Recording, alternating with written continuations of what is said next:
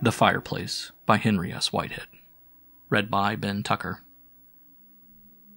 When the Planters Hotel in Jackson, Mississippi burned to the ground in the notable fire of 1922, the loss to that section of the South could not be measured in terms of that ancient hostelry's former grandeur.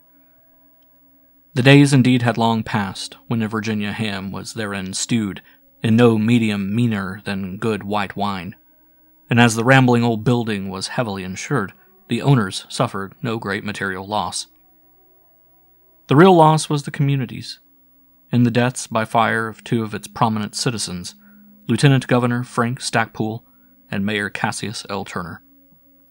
These gentlemen, just turning elderly, had been having a reunion in the hotel with two of their old associates, Judge Varney J. Baker of Memphis, Tennessee, and the Honorable Valdemar Peel, a prominent Georgian from Atlanta.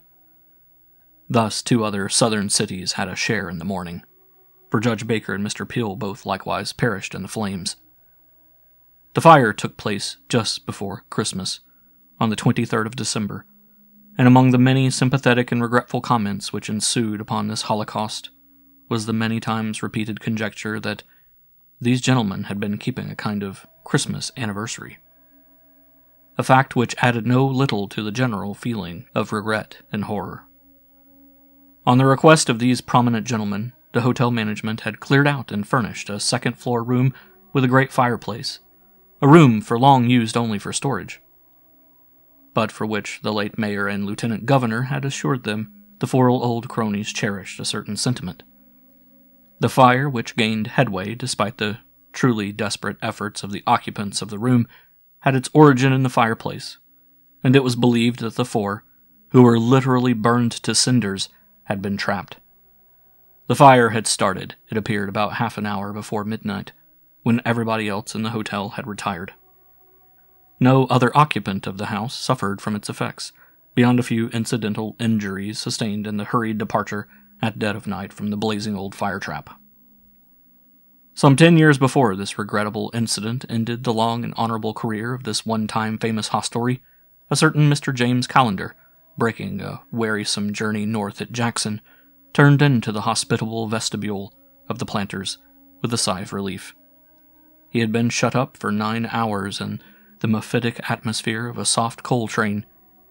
He was tired, hungry, thirsty, and begrimed with soot.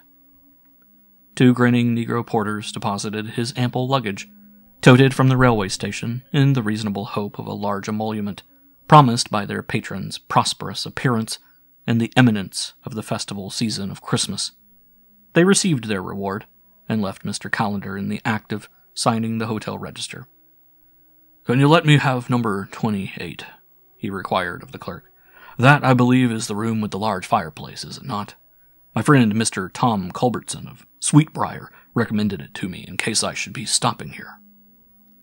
Number 28 was fortunately vacant, and the new guest was shortly in occupation, a great fire at his orders roaring up the chimney, and he himself engaged in preparing for the luxury of a hot bath.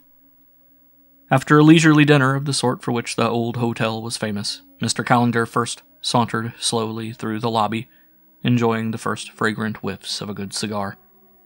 Then, seeing no familiar face which gave promise of a conversation, he ascended to his room, replenished the fire, and got himself ready for a solitary evening. Soon in pajamas, bathrobe, and comfortable slippers, he settled himself in a comfortable chair at just the right distance from the fire, and began to read a new book which he had brought with him. His dinner had been a late one, and it was about 9:30 when he really settled to his book. It was Arthur Machen's House of Souls, and Mr. Callender soon found himself absorbed in the eerie ecstasy of reading, for the first time, a remarkable work which transcended all his previous second-hand experiences of the occult. It had, he found, anything but a soporific effect upon him. He was reading carefully, well into the book with all his faculties alert, when he was interrupted by a knock on the door of his room. Mr. Callender stopped reading, marked his place, and rose to open the door. He was wondering who should summon him at such an hour. He glanced at his watch on the bureau in passing and was surprised to note that it was 11:20. He had been reading for nearly 2 hours steadily. He opened the door and was surprised to find no one in the corridor. He stepped through the doorway and glanced right and then left. There were, he observed, turns in both directions at short distances from his door, and Mr. Callender, whose mind was trained in the sifting of evidence, worked out an instantaneous explanation in his mind. The occupant of a double room, so he guessed, had returned late and, mistaking the room, had knocked to apprise his fellow occupant of his return. Seeing at once that he had knocked prematurely on the wrong door, the person had bolted around one of the corners to avoid an awkward explanation. Mr. Callender, smiling at this whimsical idea of his, turned back into his room and shut the door behind him. A gentleman was sitting in the place he had vacated. Mr. Callender stopped short and stared at this intruder. The man who had appropriated his comfortable chair was a few years older than himself, it appeared, say about 35. He was tall, well-proportioned, and very well-dressed, although there seemed to Mr. Callender's hasty scrutiny something indefinably odd about his clothes. The two men looked at each other appraisingly for the space of a few seconds in silence, and then abruptly Mr. Callender saw what was wrong with the other's appearance. He was dressed in the fashion of about 15 years back, in the style of the late 90s. No one was wearing such a decisive-looking Piccadilly collar, nor such a huge puff tie which concealed every vestige of the linen except the edges of the cuffs. These, on Mr. Callender's uninvited guest, were immaculate and round, and held in place by a pair of large, round, cut cameo black buttons. The strange gentleman, without rising, broke the silence in a well-modulated voice, with a deprecatory wave of a very well-kept hand. "I owe you an apology, sir. I trust that you will accept what amends I can make. This room has for me a peculiar interest which you will understand if you will allow me to speak further, but for the present I confine myself to asking your pardon." This speech was delivered in so frank and pleasing a fashion that Mr. Callender could take no offense at the intrusion of the speaker. "You are quite welcome, sir, but perhaps you will be good enough to continue as you suggest. I confess to being mightily puzzled as to the precise manner in which you came to be here. The only way of approach is through the door, and I'll take my oath no one came through it. I heard a knock, went to the door, and there was no one there." "I imagine I would do well to begin at the beginning," said the stranger gravely. "The facts are somewhat unusual, as you will see when I have related them. Otherwise I should hardly be here, at this time of night, and trespassing upon your good nature. That this is no mere prank, I beg that you will believe." "Proceed, sir, by all means," returned Mr. Callender, his curiosity aroused and keen. He drew up another chair and seated himself on the side of the fireplace opposite the stranger, who at once began his explanation. "My name is Charles Bellinger, a fact which I will ask you kindly to note and keep well in mind. I come from Biloxi, down on the Gulf, and unlike yourself I am a Southerner, a native of Mississippi. You see, sir, I know something about you, or at least who you are." Mr. Callender inclined his head, and the stranger waved his hand again, this time as if to express acknowledgment of an introduction. "I may as well add to this, since it explains several matters, though in itself sounding somewhat odd, that actually I am dead." Mr. Bellinger, at this astounding statement, met Mr. Callender's facial expression of amazement with a smile clearly meant to be reassuring, and again with a kind of unspoken eloquence waved his expressive hand. "Yes, sir, what I tell you is the plain truth. I passed out of this life in this room where we are sitting almost exactly 16 years ago. My death occurred on the 23rd of December. That will be precisely 16 years ago, the day after tomorrow. I came here tonight for the express purpose of telling you the facts, if you will bear with me, and suspend your judgment as to my sanity. It was I who knocked at your door, and I passed through it, and, so to speak, through you, my dear sir. On the late afternoon of the day I've mentioned, I arrived in this hotel in company with Mr. Frank Stackpoole, an acquaintance who still lives here in Jackson. I met him as I got off the train and invited him to come here with me for dinner. Being a bachelor, he made no difficulty, and just after dinner, we met in the lobby another man named Turner, Cassius L. Turner, also a Jacksonian, who proposed a game of cards and offered to secure 2 more gentlemen to complete the party. I invited him to bring them here to my room, and Stackpoole and I came up in advance to get things ready for an evening of poker. Shortly afterwards, Mr. Turner and the two other gentlemen arrived. One of them was named Baker. The other was Mr. Valdemar Peel, of Atlanta, Georgia. You recognize his name, I perceive, as I had expected you would. Mr. Peel is now a very prominent man. He has gone far since that time. If you happened to be better acquainted here, you would know that Stackpoole and Turner are also men of very considerable prominence. Baker, who lives in Memphis, Tennessee, is likewise a well-known man in his community and state. Peel, it appeared, was Stackpoole's brother-in-law, a fact which I had not previously known, and all four were well acquainted with each other. I was introduced to the two newcomers, and we commenced to play poker. Somewhat to my embarrassment, since I was both the host and the stranger of the party, I won steadily from the very beginning. Mr. Peel was the heaviest loser, and although as the evening wore on he sat with compressed lips and made no comment, it was plain that he was taking his considerable losses rather hardly. Not long after 11 o'clock, a most unfortunate incident took place. I had in no way suspected that I was not among gentlemen. I had begun, you see, by knowing only Stackpoole, and even with him my acquaintance was only casual. At the time I mentioned there began a round of jackpots, and the second of these I opened with a pair of kings and a pair of fours. Hoping to better my hand, I discarded the fours with the odd card, and drew to the pair of kings, hoping for a third. I was fortunate. I obtained not only the third king, but with it a pair of eights. Thus equipped with a full house, I considered my hand likely to be the best, and when within 2 rounds of betting the rest had laid down their hands, the pot lay between Peel and me. Peel, I noticed, had also thrown down 3 cards, and every chance indicated that I had him beaten. I forced him to call me after a long series of raises back and forth, and when he laid down his hand he was holding 4 fours. You see, he had picked up my discard.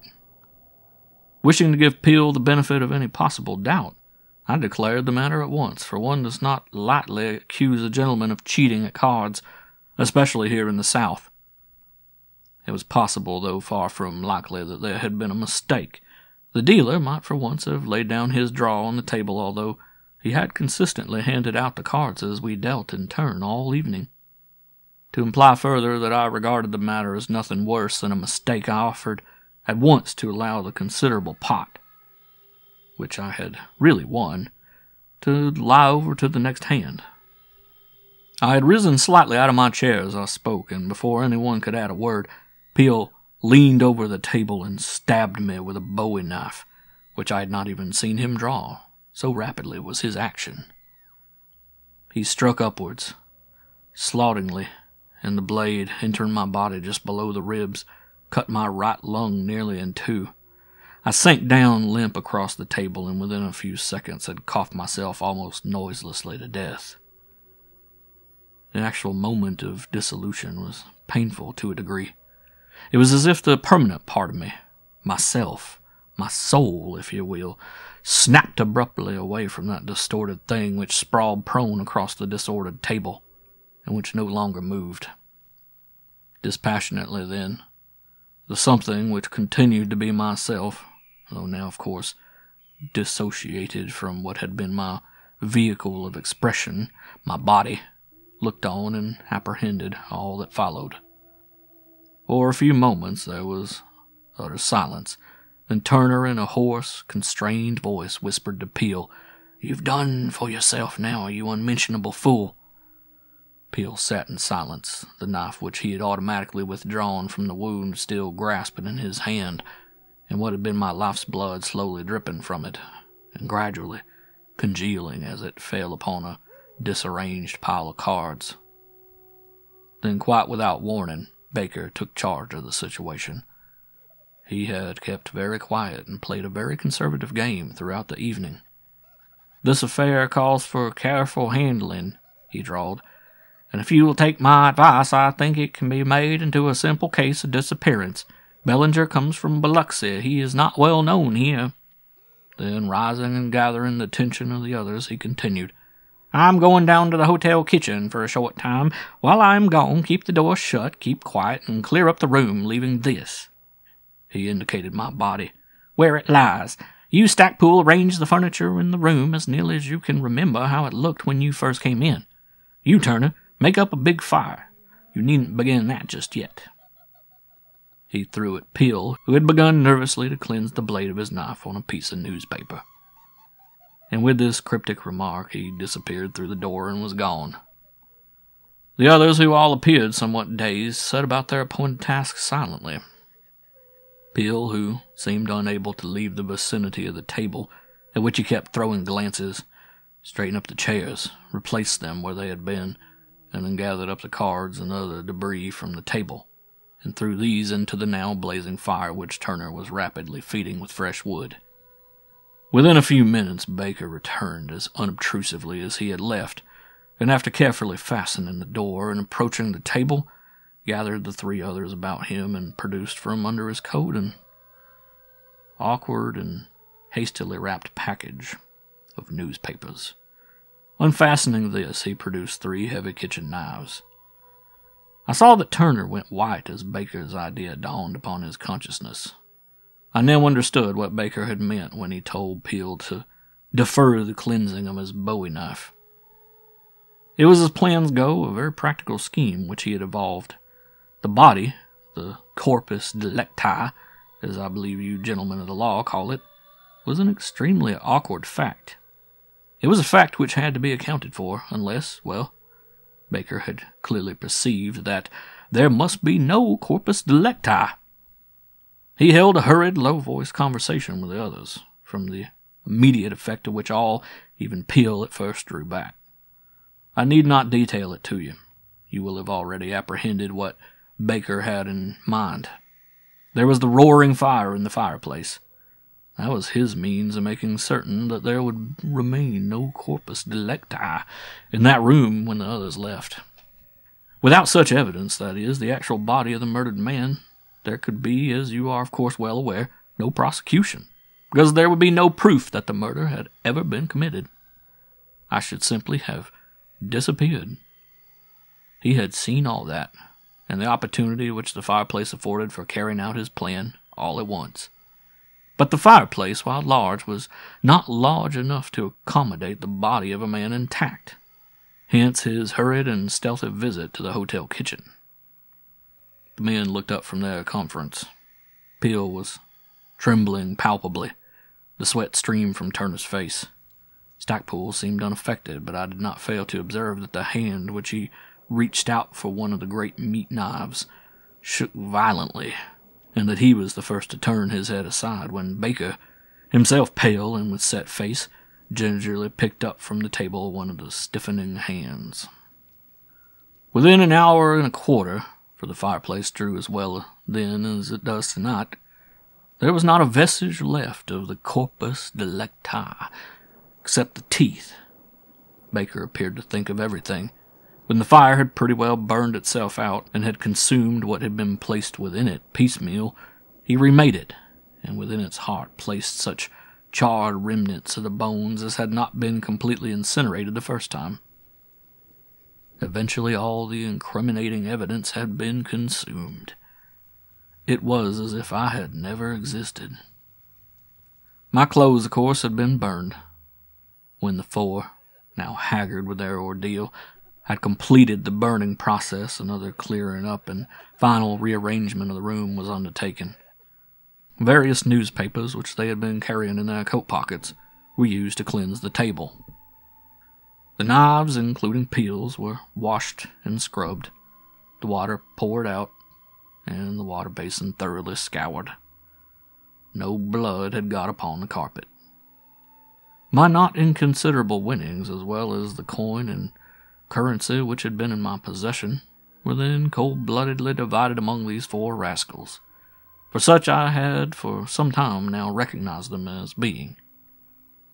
There arose then the problem of the disposal of my other belongings.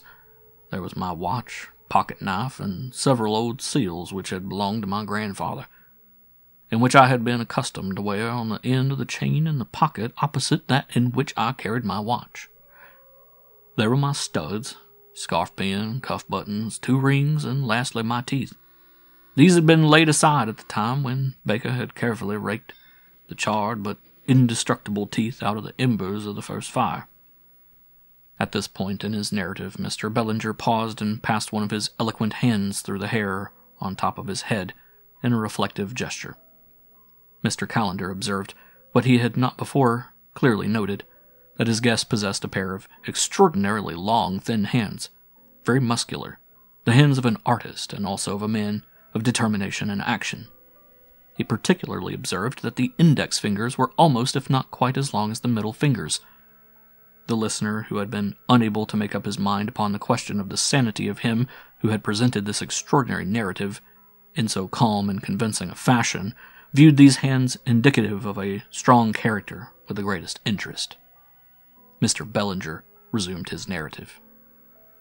There was some discussion about the disposal of all these things.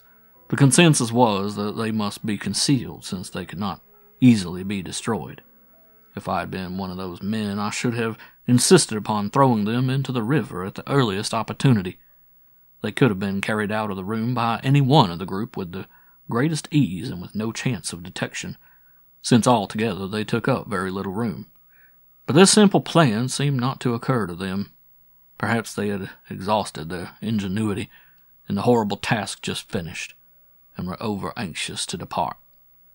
They decided only upon the necessity of disposal of these trinkets, and the actual disposition was haphazard. This was by a method which I need not describe, because I think it desirable to show them to you. Mr. Bellinger rose and led the way to a corner of the room, closely followed by the amazed Callender. Bellinger pointed to the precise corner. Although I am for the present materialized, he remarked, you will probably understand that this whole proceeding is in the nature of a severe psychic strain upon me and my resources. It is quite out of the question for me to do certain things.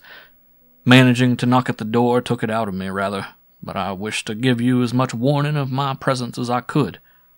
Will you kindly oblige me by lifting the carpet at this point? Mr. Callender worked his fingers nervously under the corner of the carpet and pulled.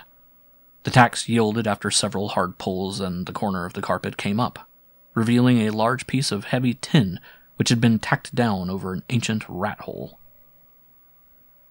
Pull up the tin, too, if you please, requested Mr. Bellinger. The tin presented a more difficult task than had the carpet, but Mr. Callender, now thoroughly intrigued, made short work of it, though at the expense of 2 broken blades of his pocket-knife. At Mr. Bellinger's further direction, inserting his hand, he found and drew out a packet of cloth which proved on examination to have been fabricated out of a trouser's pocket lining. The cloth was rotted and brittle, and Mr. Callender carried it carefully over to the table and laid it down, and emptying it out between them, checked off the various articles which Mr. Bellinger had named. The round cuff buttons came last, and as he held these in his hand he looked at Mr. Bellinger's wrists. Mr. Bellinger smiled and pulled down his cuffs, holding out his hands in the process, and Mr. Callender again noted carefully their peculiarities, the long muscular fingers being especially conspicuous, thus seen under the direct light of the electric lamp. The cuff buttons, he noted, were absolutely identical. Perhaps you will oblige me by putting the whole collection in your pocket, suggested Mr. Bellinger. Then, smiling as Mr. Callender not unnaturally hesitated, take them, my dear man, take them freely. They're really mine to give, you know. Mr. Callender stepped over to the wardrobe where his clothes hung, and placed the packet in his coat pocket. When he returned to the vicinity of the fireplace, his guest had already resumed his seat. I trust, he said, that despite the very singular, I may say, bizarre character of my narrative, and especially the statement with which I thought best to begin it, you will have given me your credence. It is uncommon to be confronted with the recital of such an experience as I have related to you, and it is not everybody who is, may I say, privileged to carry on an extended conversation with a man who has been dead 16 years. My object may possibly have suggested itself to you. These men have escaped all consequences of their act. They are, as I think you will not deny, 4 thorough rascals. They are at large and even in positions of responsibility, trust, and prominence in their several communities. You are a lawyer, a man held in high esteem for your professional skill and personal integrity. I ask you then, will you undertake to bring these men to justice? You should be able to reproduce the salient points of my story. You have even proofs in the shape of the articles now in your coat pocket. There is the fact of my disappearance. That made a furor at the time, and has never been explained or cleared up. You have the evidence of the hotel register for my being here on that date, and it would not be hard to prove that these men were in my company. But above all else, I would pin my faith for a conviction upon the mere recounting in the presence of these four duly subpoenaed of my story as I have told it to you.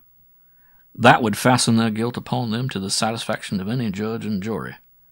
They would be crying aloud for mercy and groveling in abject superstitious fear long before you had finished the account of precisely what they had done. Or three of them could be confronted with an alleged confession made by the other. Will you undertake to right this festering wrong, Mr. Callender, and give me peace? Your professional obligation to promote justice and set wrong right should conspire with your character to cause you to agree. I will do so with all my heart, replied Mr. Callender, holding out his hand. But before the other could take it, there came another knocking on the door of the hotel room. Slightly startled, Mr. Callender went to the door and threw it open. One of the hotel servants reminded him that he had asked to be called and that it was the hour specified.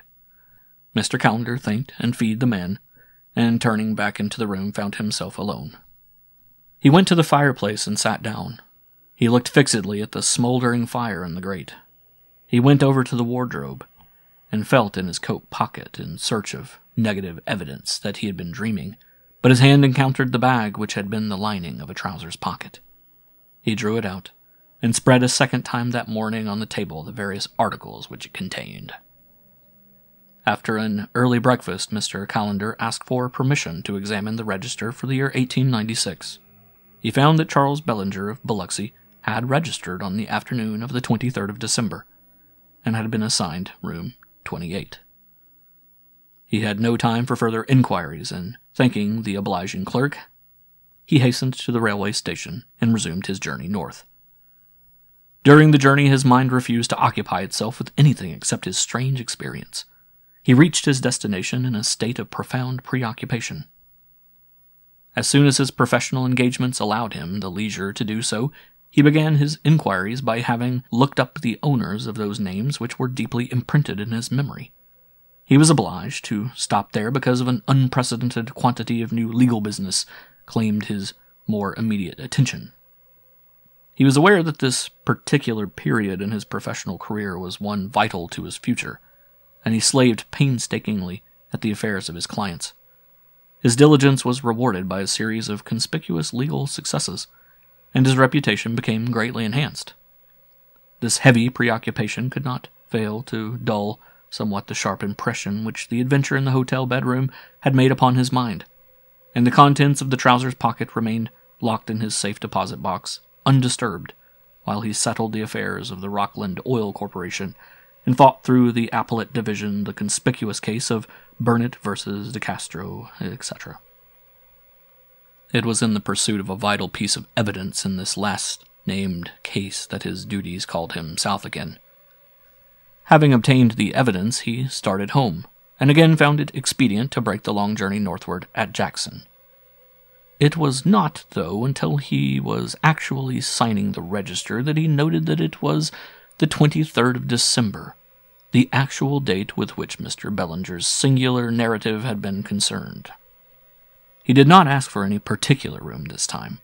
He felt a chill of vague apprehension, as if there awaited him an accounting for some laxity, a feeling which recalled the occasional lapses of his remote childhood. He smiled, but this whimsical idea was quickly replaced by a somber apprehension which he could not shake off, and which emanated from the realization that the clerk, by some strange fatality, had again assigned him room 28. The room with the fireplace. He thought of asking for another room, but could not think of any reasonable excuse. He sighed and felt a positive sinking at the heart when he saw the figures written down at the edge of the page, but he said nothing. If he shrank from this room's occupancy, This room, with its frightful secret shared by him alone of this world's company with the 4 guilty men who were still at large because of his failure to keep his promise. He was human enough and modern enough in his ideas to shrink still more from the imputation of oddity which his refusal of the room on no sensible grounds would inevitably suggest. He went up to his room, and as it was a cold night outside, ordered the fire to be made up. When the hotel servant rapped on his door in the morning, there was no answer, and after several attempts to arouse the occupant, the man reported his failure at the office. Later, another attempt was made, and, this proving equally ineffectual, the door was forced with the assistance of a locksmith. Mr. Callender's body was found lying with the head in the grate. He had been, it appeared, strangled, for the marks of a pair of hands were deeply imprinted on his throat. The fingers had sunk deeply into the bluish, discolored flesh, and the coroner's jury noted the unusual circumstance when they sent out a description of the murderer confined to this peculiarity, that these marks indicated that the murderer, who was never discovered, possessed very long, thin fingers, the index fingers being almost or quite as long as the middle fingers. End of The Fireplace by Henry S. Whitehead.